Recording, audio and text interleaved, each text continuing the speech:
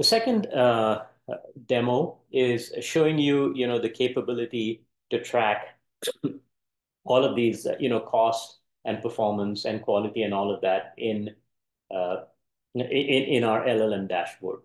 So so in this case, we have an LLM tracker that has, we have a backend that supports a bunch of different models. And as people start using these models, we can give you real-time metrics on cost, performance, and quality. And these are the models that we're using. In this case, we have a real-time dashboard that shows you that adapts to your business KPIs. So if you're focused, for example, on cost minimization, we would choose the appropriate model for that as well. So let me jump to the screen and show you what that looks like. So this model now shows some useful information. It shows that we've run, 1,500 prompts so far.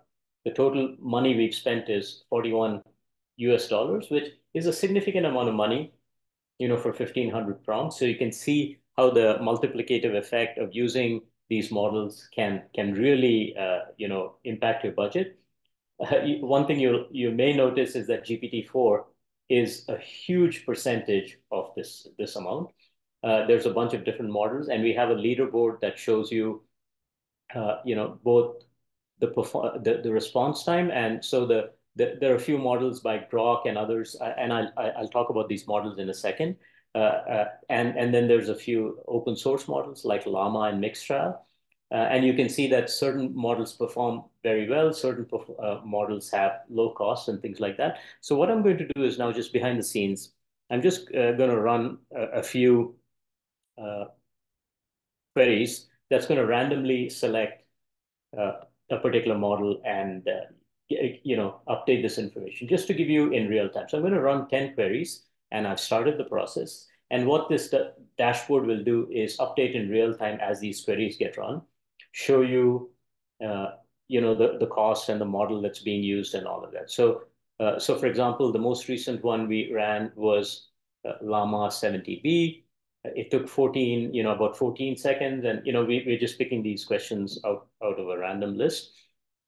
So as you can see, the system continues to run. Now, let me speak a little bit about these different models. So Google has the Gemini Pro, which is the most powerful model that they have now. And more recently, it's been enhanced to support, a million token context window, which is a huge amount of space for you to create a prompt. Text Bison is one of their older models, and so on. We have three GPT models, including Turbo, GPT-4 Turbo, which is interestingly enough less expensive than GPT-4. And then we have Mistral, and Llama open source models. We also have a couple of models that are served by a company called Grok, Groq, and these models are hardware based. So they give you super high performance, and they've got a significantly low cost. However, they are not as good as some of the more mature models like GPT or the Google Gemini. And I'll come back to how, different ways to use these models in a bit. And then different quality capabilities like fresh data, like Sonar Medium Online gives you fresh data. So for example, most models know only up to the point that they were trained, whereas some of these newer models actually are continuously harvesting information so that they can give you news that's maybe even just 24 hours old. And then we have the three important models from Anthropic, which is, creates really excellent models to do, code generation. You can take a picture of your screen and it'll interpret things for you and all of that. So these are just a bunch of different models that we're using. And I just wanted to show you the ability for us to send queries, on an ongoing basis to these models and have an ongoing computation of cost and performance. We also measure quality, and in that context, the Grok models are interesting because if one of the benefits you have when you have cheaper models but very fast models is that you can use those to actually train the more complex models. So let's say I'm building I'm fine tuning a particular model that I'm using, let's say with Google. I can I can use there's a technique called distillation where I can have kind of a student teacher model where uh, the teacher model can run a whole bunch of queries and create examples that are then used by the student. I hope I said that right. The teacher creates a bunch of examples that are used by the students. And since you're running a whole bunch of queries, you can run them on these lower cost models. So there's many different benefits of having a wide variety of models to choose from. All right. So just wanted to show this to you.